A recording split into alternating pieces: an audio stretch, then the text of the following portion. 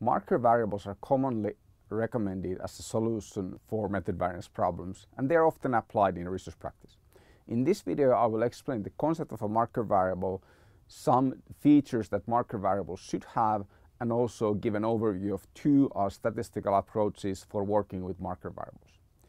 The idea of a marker variable is commonly attributed to this article by Lindell and Whitney in Journal of Applied Psychology. They started from the assumption that there is a single source of method variance that affects all items equally, or at least to the same proportions. But there is one source of method variance, and these constructs are another source of variance. Now, if we have two constructs that are uncorrelated, then the only reason why their measures would be correlated is because of this shared source of method variance. If we can find a construct that we can actually measure that is unrelated to the key constructs in our study, then we would call the measures of that construct marker variables. So we need to have a theoretically unrelated construct. For example, something that people have been using is whether the person likes jazz music or not. When you measure, for example, firm performance and firm innovativeness using a 5-point agreement scale, then measuring whether the person likes jazz music on the same scale format could be used as a marker, assuming, of course, that that marker is affected by the same kinds of biases than the actual variables. But whether the person likes jazz music or not should not in any way be related to the performance or innovativeness of the company that the person responds for. So this is the idea of a marker variable. You find a theoretical and unrelated variable, and then there are a few different ways of estimating the effect of method variance using the marker. The approach that Lindell and Whitney recommend is taking the smallest correlation between the marker and all the other items, or if markers that are a priori designed are not available, then take the smallest correlation of all the study variables and use that as a proxy for method variance. This is called the ad hoc marker correlation approach. Marker variables have some merits. So this is actually a technique that can be effective, but it has some limitations. And marker variables are commonly misapplied.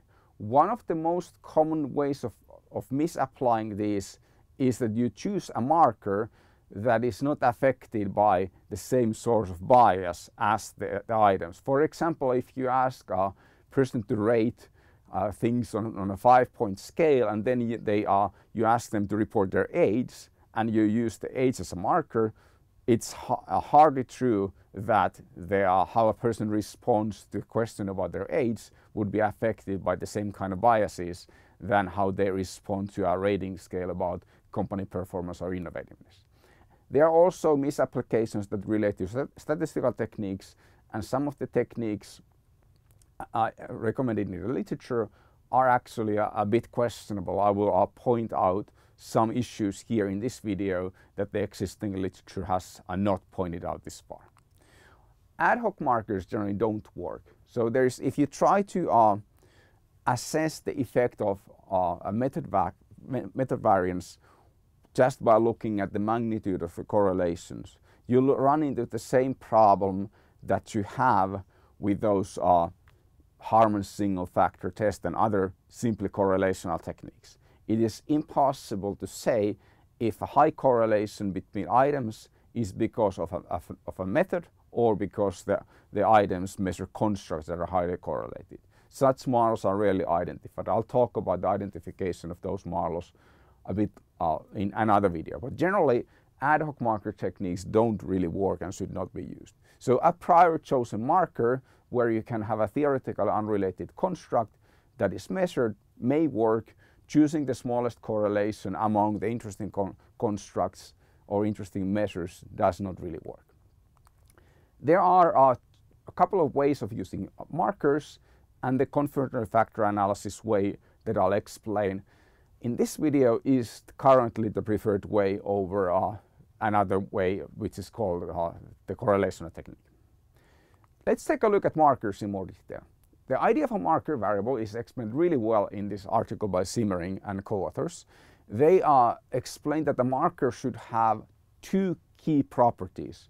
One, I already mentioned, should be unrelated to any of the study variables. So if you have innovativeness measures and you think that they are suspect to social desirability bias, then you need to have a marker that is unrelated to innovativeness.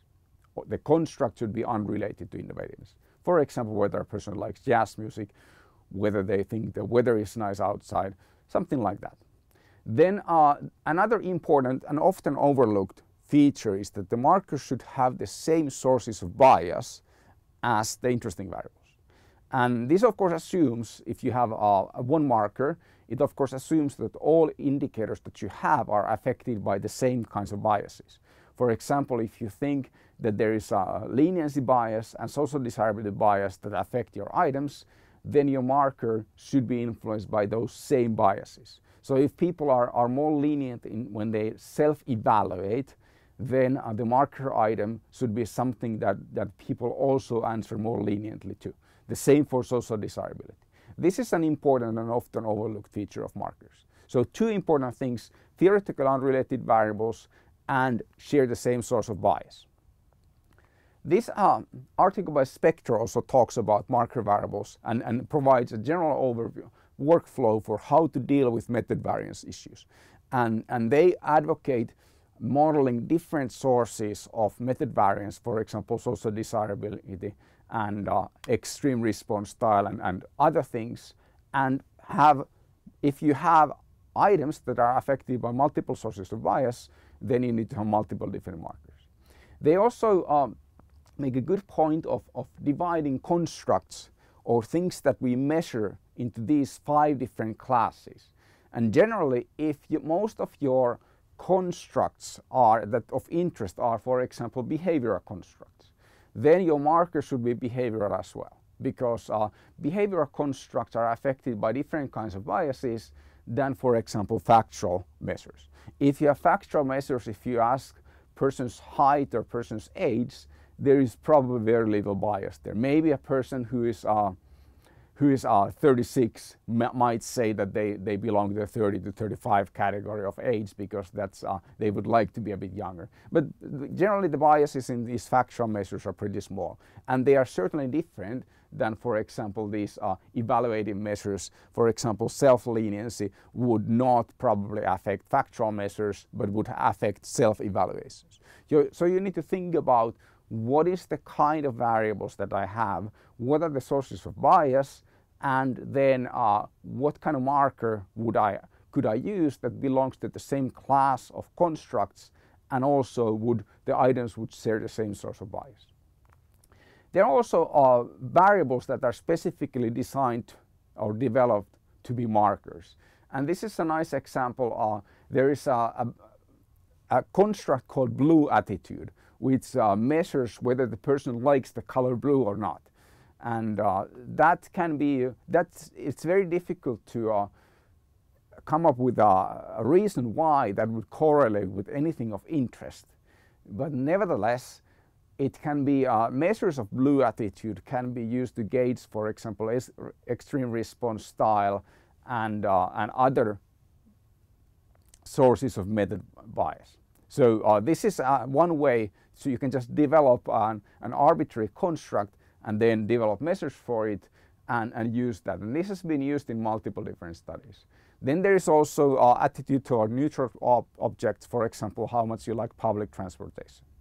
One problem with using this kind of markers is that if you are, for example, measuring things from CEOs, you are using CEOs as informants, and if you start asking questions like whether you like color blue, or whether you like jazz music, or whether it's nice weather outside, that kind of things in the middle of the survey that asks about company strategy or company innovations or performance, that's going to be pretty weird for the informant, and they may switch to a different responding style with those weird items. So one practical thing when you choose your marker should be that even if it would be ideal to use a marker that that's unconventional for your survey, you need to take care that the informant does not feel weird when answering the question.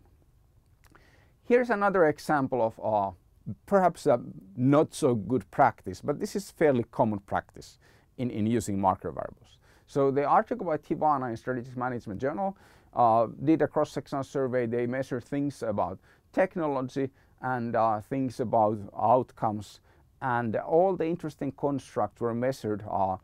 They were rating scales from 1 to 5, strongly disagree to strongly agree, and these are most questions are something that would be affected by social desirability bias. So you want to say that, for example, the relationships are stable and well understood interdependencies. So you want to agree on these items. But then what are the markers? So they applied markers, and this is a pretty good explanation because there's actually quite a lot of transparency here, and they explain the principles. But when we look at the markers, the markers that they have is the existence of controlling firm operations in South America, the count of vertical industry segments in which the controlling firm operates, and whether the project software was Microsoft Windows. So how would these factual statements be affected by the same sources of bias than these statements where the person evaluates how the company is doing? It's very difficult to see how these items would be affected by the, say, for example, social desirability bias. And indeed, this study found no evidence for method variance. And well, that's pretty obvious because these markers probably don't capture any of the sources of bias that may affect these items. This does not mean that the study has a method variance problem, but this evidence that they presented is not valid evidence for there not being a problem. These kind of markers are referred to as shoe size marker variables in the literature. The term was coined by Podzakov and McKenzie and co-authors, and they explain that shoe size, person's height, other kinds of things that are factual or demographic variables probably don't work well as markers when you are measuring attitudes. The same is explained perhaps a bit better in this article by Williams and co-authors. They also use the term shoe size markers. So it's critically important that your markers are affected by the same sources of bias.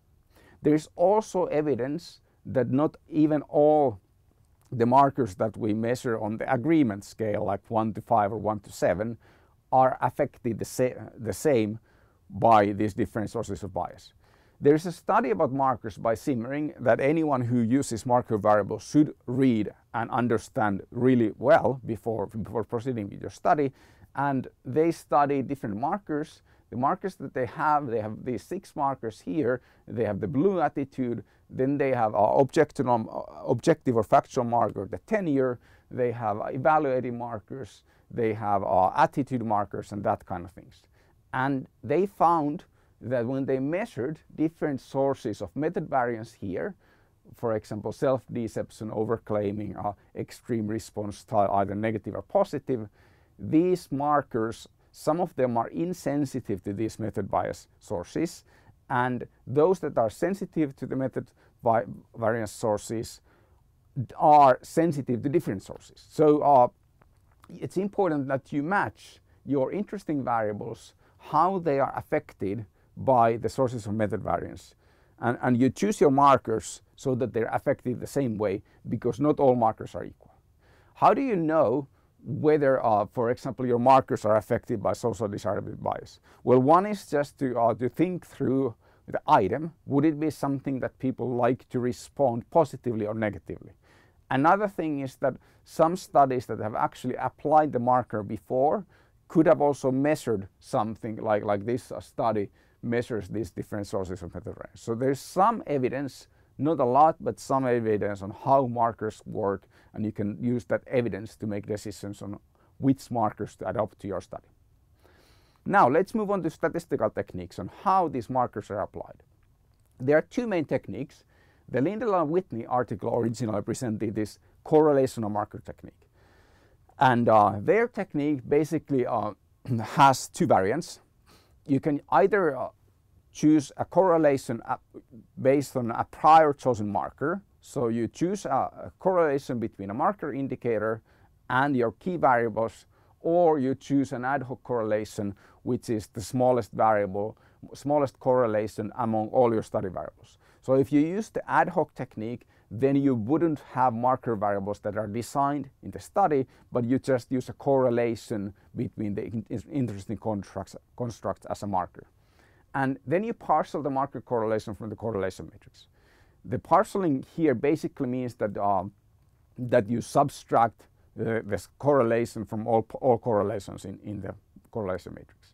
It doesn't exactly work that, but that's the idea. So the actual math is slightly more complicated. But the idea is that if there's a small level of correlation in the data, then that is due to the method, then you take that correlation away from all study correlations, and then you assume that those correlations that are left are purified from any source of method variance. So this is the correlational marker technique. Then there are confirmatory factor analysis marker techniques, and these confirmatory factor analysis marker techniques basically involve fitting the normal factor analysis model and including the marker items in that model. Larry Williams talks about these models, and his 2010 article presents one of the most commonly used workflows for how to do this kind of analysis. So let's take a look at the problems of these items. The marker correlation approach has two main problems. One is sampling error, and this is acknowledged in the original article as well, but they downplay its importance. So the problem basically is that if you choose the smallest correlation, then you are going to be choosing a correlation that is affected by sampling error. If your sample size is small, then one of the correlations one or more of the correlations will be small by chance only. So here we have correlations of 10 variables from a sample size of 100, and the population correlation is 0.25. The smallest correlation is 0.06. So is the 0.06 representative of the overall correlation level between these variables? The answer is no. It's negatively biased because we choose the smallest correlation, and this bias increases when the number of items increases, and it also increases in small samples. So we measure the smallest correlation 0.06 and the population correlation is 0.25. So choosing the smallest correlation will indicate that there is no common source of variation in these items, where in fact there is. In practice, I've never seen an article that applied this ad hoc correlational marker technique and did not conclude that the smallest correlation is close to zero. In practice, there is always one correlation or more correlations that are close to zero, and unless your sample size is very large and your theory is very strong, and then you can basically just conclude that the smallest correlation is small, therefore no problem. So this is kind of like a get away from jail free card. It doesn't really work that well. So this technique using an ad hoc correlation can seriously underestimate the magnitude of the problem. Then there's another problem. I mentioned this also in another video, but parceling out a correlation is basically equivalent to fitting a model where you have one method factor that loads on all the items equally. And then when you parcel out this method factor, you're basically modeling these, taking the residuals, what is left after the method, and then assuming that that is the variance of interest. Well, there are, the problem with this is that the method implies a constant correlation. So, but we just saw in the table from Simmering that not all sources of method affect all items equally. So this is an unrealistic model, and if you fit an unrealistic and misspecified model to the data, then the results are generally not trustworthy. There is also the implied covariance, or the implied small correlation is basically the variance of the method factor. And now the question is that why would we take that variance of the method factor based on the smallest correlation instead of simply estimating it using this model? I'm not saying that this model is useful even if it was estimated, but it seems that it is even less useful when you just take a correlation instead of estimating the model fully. At least when you estimate this model and when your software tells you that the model is not identified, you know that you have a problem. If you take a smallest correlation and then fix the method factor variance to the smallest correlation, then your software will not know that there is an identification problem. Finally, this is equivalent to estimating a factor model of residuals. So it's basically equivalent to running first a factor analysis, fixing all the loadings to be the same, and then taking residual covariances and then estimating these factors on those covariances. The problem again is that this method factor also assumes variance or covariance between the constructs, so it cannot really differentiate between construct-related variance and method variance that way. A lot more defensible approach is to use the actual marker variables and use them in a confirmatory factor analysis model. And this is what the literature recommends. And this is from the Williams paper 2010. And he shows that the way to use marker variables is that you have these constructs that are correlated. And these are the interesting constructs, or the factors that represent the interesting constructs. And these are the the measures of the interesting constructs.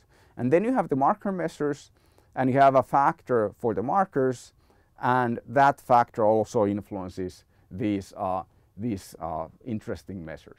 And then Williams goes and explains a sequence of modeling of different kinds of nested models that you can do to test different assumptions about the method variance. This they are using, in an empirical example, benefits administration. They are using that as a marker, and that has been used in a couple of studies by Williams. But now, if we think about that these items measure benefits administration, what does the benefits factor or the marker variable factor here actually present? Is it the benefits administration construct, or is it the source of method variance? We don't really know. This is if we say that these items are correlated only because they share one source of variation, then that one source of variation would be a combination of the benefits administration construct and the method. And you're basically confounding the method variance with the benefits administration construct if you do it this way. And that is something that the literature has not really noticed yet. So a much more defensible approach would be to model it this way. So like you're saying that these items that you have here are affected by constructs, and they're also affected by the measurement approach. And these items here should be also affected by the construct, which is your marker construct, and the method variance source. So this is a more accurate presentation of the data, and it also solves the issue that you commonly have, that these marker items load very highly on the marker construct, and the marker construct does not really affect, or marker factor doesn't really affect the other items. So this gives you a more accurate representation of the source of method variance, and if there really is one source of method variance, then this kind of model should be able to estimate that consistently. And as long as you have a large sample size, then the estimate should be trustworthy. Now, there is another issue. If you add this second factor here, now this is a full bifactor model, so you have every indicator loading on two different factors. So if you have a bifactor model where the general factor loads on some indicators that don't have a minor factor, then that model is generally identified. However, when you have a full bifactor model, then identification becomes problematic because of these correlations. I'll talk about the identification of this kind of models in another video, but at this point it's useful to understand that if you add this secondary factor, which makes a lot of sense to do, and which the existing literature has not really figured out yet, then you run into an question of whether this is identified or not. It is identified in some scenarios, it's not identified in other scenarios, so it's important to understand. So conclusions on marker variables. Marker variables are potentially useful.